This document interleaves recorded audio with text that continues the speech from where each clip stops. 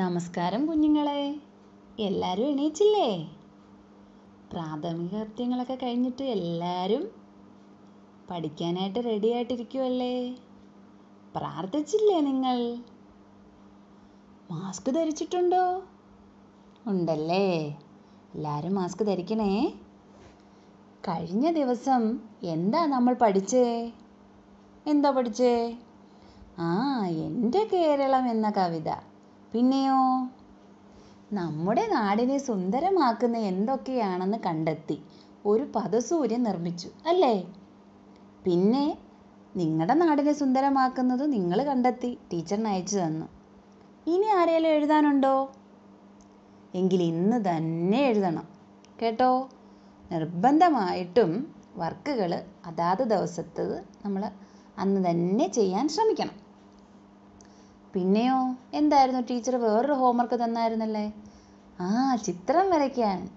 നിങ്ങൾക്ക് ചിത്രം വരയ്ക്കാൻ ഇഷ്ടമായോണ്ട് നിങ്ങളെല്ലാവരും വരച്ച് കാണുമെന്ന് ടീച്ചറിനറിയാം. കുറേയൊക്കെ ടീച്ചറിന് അയച്ചു തന്നിട്ടുണ്ടായിരുന്നു. ടീച്ചർ അതെല്ലാം കണ്ടു. വളരെ നന്നായിട്ട് വരച്ചിട്ടുണ്ട്. എല്ലാവരും നല്ല കുട്ടികളാണ്. എല്ലാവരും എൻ്റെ കേരളം എന്ന കവിത വായിച്ചില്ലേ? വായിച്ചോ? എല്ലാവരും വായിച്ചു അല്ലേ? എന്നാ ടീച്ചർ ഒന്നുകൂടെ കവിത ചൊല്ലട്ടെ? വേണ്ടായോ? വേണമെന്നല്ലേ. എന്നാ ഒന്നുകൂടെ ടീച്ചർ ചൊല്ലാം. ശ്രദ്ധിച്ചിരിക്കണേ.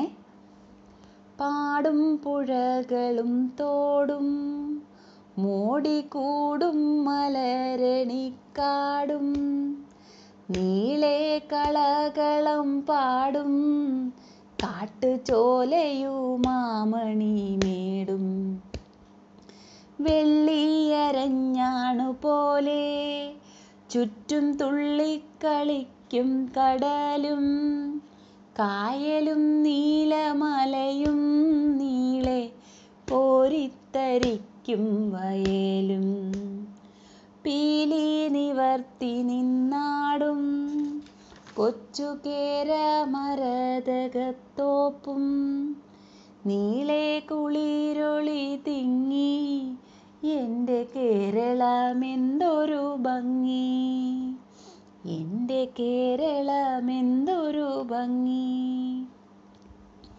അപ്പോൾ നമ്മൾ കേരളത്തെ സുന്ദരമാക്കുന്ന കാര്യങ്ങളൊക്കെ പഠിച്ചു അല്ലേ? നിങ്ങൾ എനിക്ക് അയച്ചും തന്നു. ഇനി നമ്മുടെ പാഠപുസ്തകത്തിൽ ഒരു പ്രവർത്തനം ഒന്ന് നോക്കിക്കേ. വരച്ച് യോജിപ്പിക്കാൻ. എന്താ? വരച്ച് യോജിപ്പിക്കാൻ.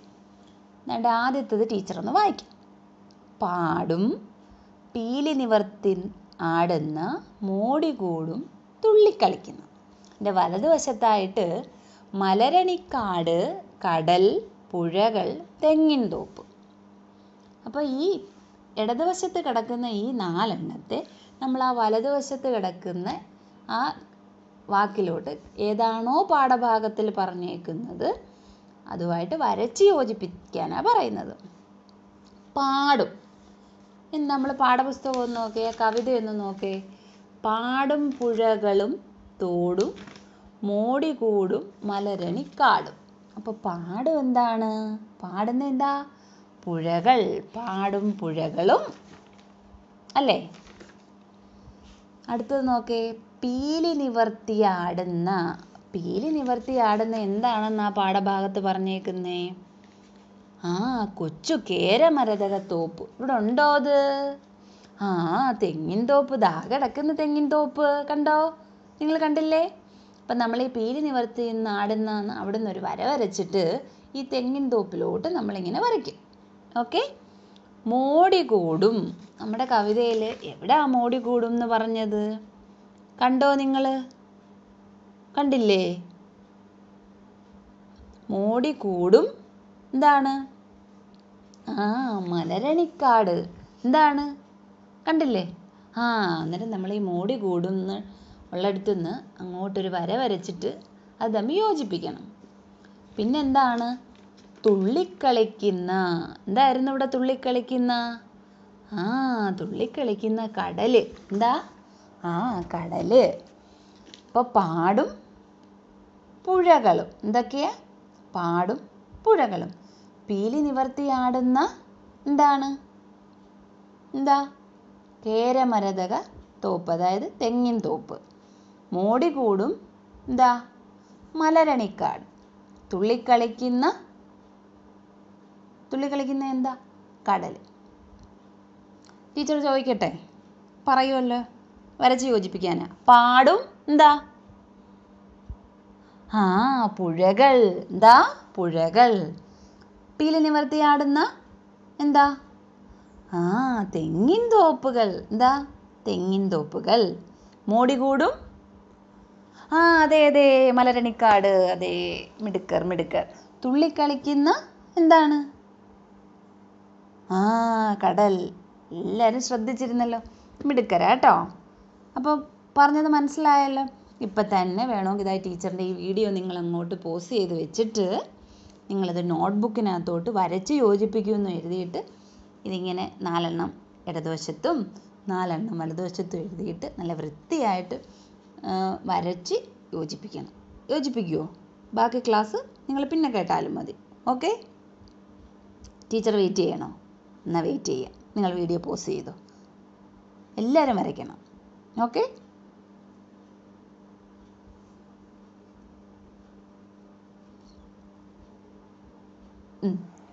എഴുതി കഴിഞ്ഞോ? കഴിഞ്ഞില്ലയോ? എന്നാൽ നമുക്ക് പിന്നെ എഴുതാം. ക്ലാസ് കഴിഞ്ഞിട്ട് എഴുതാം. ഈ ഭാഗം എടുത്ത് ഒന്നും കൂടെ എടുത്തിട്ട് നിങ്ങൾ എഴുതിയാൽ മതി. പിന്നെ ഇനി അടുത്തത് എന്താ? അതാണ്ട് നോക്കേ, കവിതയിൽ നിന്ന് കണ്ടെത്തി എഴുതാൻ. എന്താ ഒന്ന് ടീച്ചർ വായിക്കാം. എൻ്റെ നാട്ടിൽ പാട്ടുപാടി ഒഴുകുന്ന പുഴകളും തോടുകളുമുണ്ട്. ചന്തമുള്ള പൂക്കൾ നിറഞ്ഞു നിൽക്കുന്ന കാടുകളുമുണ്ട്. എന്തൊക്കെയുണ്ടെന്നാണ് എഴുതിയേക്കുന്നേ? എൻ്റെ നാട്ടിൽ പാട്ടുപാടി ഒഴുകുന്ന പുഴകളും തോടുകളുമുണ്ട്. ചന്തമുള്ള പൂക്കൾ നിറഞ്ഞു നിൽക്കുന്ന കാടുകളുമുണ്ട്. പാഠഭാഗത്ത് നമ്മളാ പഠിച്ച കവിതയിലെ വരികളല്ലേ ഇത് എഴുതിയേക്കുന്നത്. നമ്മൾ ആ പദസൂര്യനകത്ത് എന്തെഴുതിയായിരുന്നു? നമ്മുടെ നാടിനെ സുന്ദരമാക്കുന്ന കാര്യങ്ങൾ കുഞ്ഞു കുഞ്ഞു വാക്കുകളായിട്ട് എഴുതി. വാക്യങ്ങളായിട്ട് എഴുതണ്ടേ? വാക്കുകൾ മാത്രം പഠിച്ചാൽ മതി. നമുക്ക് വാക്യങ്ങളും പഠിക്കണം. അപ്പോൾ എല്ലാവരും ഒന്ന് ശ്രദ്ധിച്ചേ. എന്താ പുസ്തകത്തിലോട്ടൊന്ന് നോക്കേ. എൻ്റെ നാട്ടിൽ പാട്ട് പാടി ഒഴുകുന്ന പുഴകളും തോടുകളുണ്ട്. അത് ആദ്യത്തെ വരിയല്ലേ? പാടും പുഴകളും തോടും മോടികൂടും മലരണിക്കാടും. ചന്തമുള്ള പൂക്കൾ നിറഞ്ഞു നിൽക്കുന്ന കാടുകളുമുണ്ട് അല്ലേ? ഉണ്ടെന്നുണ്ട്. അന്നേരം അടുത്തത് ഇവിടെ കുറേ ഭാഗം വിട്ടിരിക്കുകയാണ്. നമ്മൾ എഴുതണം. എന്തോ എഴുതണം? നമ്മൾ എഴുതണം. എന്താ? കളകളം പാടി ഒഴുകുന്ന കാട്ടുചോലകളുണ്ട്. നിങ്ങൾ എഴുതണം ബുക്കിനകത്ത്. എന്തെഴുതണം? കളകളം പാടി ഒഴുകുന്ന കാട്ടുചോലകളുണ്ട്. കവിതയിൽ നിന്ന് കണ്ടെത്തി എഴുതാമെന്ന് എഴുതിയിട്ട് ഈ പാഠപുസ്തകത്തിൽ തന്നിരിക്കുന്ന ഈ 2 വാക്യങ്ങൾ എഴുതിയതിന് ശേഷമാണ് ഈ വിട്ടുപോയ ഭാഗം നമ്മൾ എഴുതേണ്ടുന്നത്. അവിടെ നമ്മൾ ആദ്യം എഴുതേണ്ടുന്നത് എന്താ? കളകളം പാടി ഒഴുകുന്ന കാട്ടുചോലകളുണ്ട്. സംശയം ഉണ്ടെങ്കിൽ നിങ്ങളെല്ലാവരും ആ കവിത എടുത്തങ്ങോട്ടൊന്ന് നോക്കേ. കളകളം പാടും കാട്ടുചോലയും മാമണിമേടും. അത് നമ്മൾ എഴുതിയേ, ആ സെൻറ്റൻസ് എഴുതിയേ. അടുത്തത് നോക്കിക്കോ.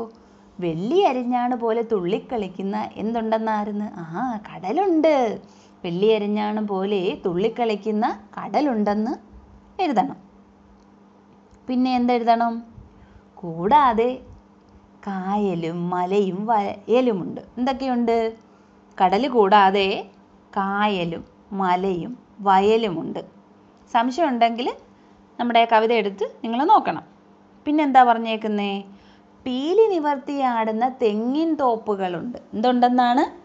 പീലി നിവർത്തിയാടുന്ന തെങ്ങിൻ തോപ്പുകളുണ്ട്. ലാസ്റ്റ് താണ്ട ഒരു സെൻറ്റൻസ് അല്ലെങ്കിൽ ഒരു വാക്യം അവർ തന്നിട്ടുണ്ട്. ഇതൊക്കെയുള്ള എൻ്റെ കേരളം എത്ര സുന്ദരമാണ്. അപ്പോൾ ഇതൊക്കെയുള്ള എൻ്റെ കേരളം എത്ര സുന്ദരമാണ്. നമ്മുടെ ഈ കേരളത്തിൻ്റെ സവിശേഷതയെല്ലാം ആ കവിതയ്ക്കകത്തുണ്ട്.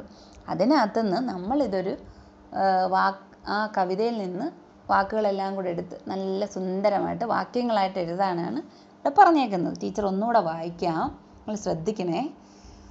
എൻ്റെ നാട്ടിൽ പാട്ടുപാടി ഒഴുകുന്ന പുഴകളും തോടുകളുമുണ്ട്. പിന്നെയോ ചന്തമുള്ള പൂക്കൾ നിറഞ്ഞു നിൽക്കുന്ന കാടുകളുണ്ട്. അടുത്തത് തൊട്ടാണ് നമുക്ക് എഴുതാനുള്ളത്. ആദ്യത്തതും എഴുതണം. ആദ്യത്തത് ഇവിടെ പാഠഭാഗത്ത് തന്നിട്ടുണ്ട്. അടുത്തത് എന്തെഴുതും? കളകളം പാടി ഒഴുകുന്ന കാട്ടുചോലകളുണ്ട്. അടുത്തൊരു സെൻറ്റൻസാണ്. അടുത്ത സെൻറ്റൻസോ, വെള്ളിയരഞ്ഞാണ് പോലെ തുള്ളിക്കളിക്കുന്ന കടലുണ്ട്. വെള്ളിയരഞ്ഞാണ് പോലെ തുള്ളിക്കളിക്കുന്ന എന്തുണ്ട്? കടലുണ്ട്. അങ്ങനെ എഴുതണം. വെള്ളിയരഞ്ഞാണ് പോലെ തുള്ളിക്കളിക്കുന്ന കടലുണ്ട്. അടുത്ത സെൻറ്റൻസ് ആയിട്ട് എഴുതണം, കൂടാതെ കായലും മലയും വയലുമുണ്ട്. ഓക്കെ, എന്തുണ്ട്? കൂടാതെ കായലും മലയും വയലും ഉണ്ട്. അടുത്ത സെൻറ്റൻസ് എന്തെഴുതും? പീലി നിവർത്തിയാടുന്ന തെങ്ങിൻ തോപ്പുകളുണ്ട്. എന്ത്? പീലി നിവർത്തിയാടുന്ന തെങ്ങിൻ തോപ്പുകളുണ്ട്. ലാസ്റ്റ് സെൻറ്റൻസ് പുസ്തകത്തിൽ കൊടുത്തിട്ടുണ്ട്, അത് നമ്മൾ നോട്ട്ബുക്കിൽ എഴുതണം ഏറ്റവും ലാസ്റ്റായിട്ട്. ഇതൊക്കെയുള്ള എൻ്റെ കേരളം എത്ര സുന്ദരമാണ്. ഇതെന്ത് വേണമെന്നറിയാമോ? ഇത് നിങ്ങൾ നിങ്ങളുടെ നോട്ട്ബുക്കിൽ എഴുതണം. നമ്മുടെ വരച്ച് യോജിപ്പിക്കാനുള്ള തൊട്ട് താഴെയായിട്ട് അത് എഴുതിയതിന് ശേഷം കവിതയിൽ നിന്ന് കണ്ടെത്തി എഴുതാമെന്ന് എഴുതിയിട്ട് ഹെഡിങ് എഴുതി അതിന് വരയൊക്കെ വരച്ചിട്ട് വേണം ഇതെഴുതാൻ വേണ്ടിയിട്ട്. ഓക്കെ, ഇനി ഒരു ഹോംവർക്ക് തരട്ടെ? വേണ്ടായോ? വേണം. അതുകൊണ്ട് അവരൊക്കെ കൈ പൊക്കിയല്ല വേണം ടീച്ചറെ എന്നും പറഞ്ഞുകൊണ്ട്.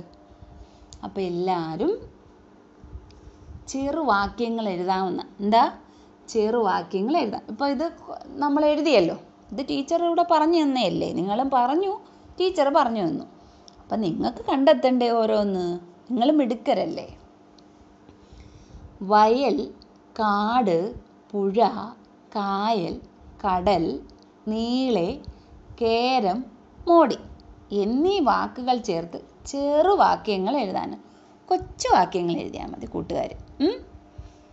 ടീച്ചർ ഒന്നാമത്തെ വാക്കൊന്ന് വായിക്കും, വയൽ. 2-3 ടീച്ചർ ഹെൽപ്പ് ചെയ്യും.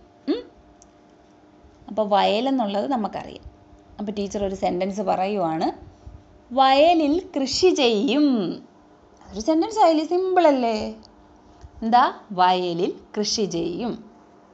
ഇനിയോ, കടൽ. ടീച്ചർ പറഞ്ഞു തരട്ടെ.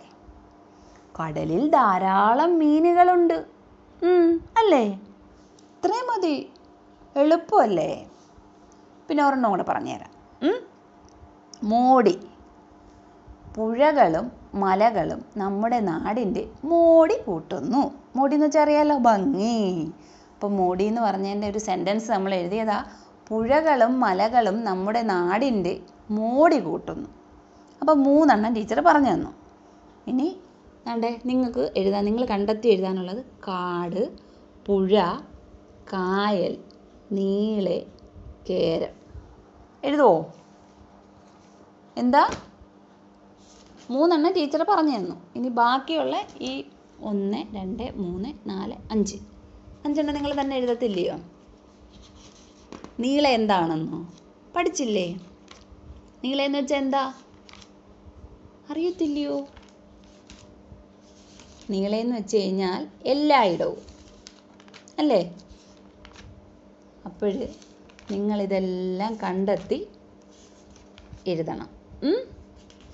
അപ്പോൾ ഹോംവർക്ക് എന്തൊക്കെയാ?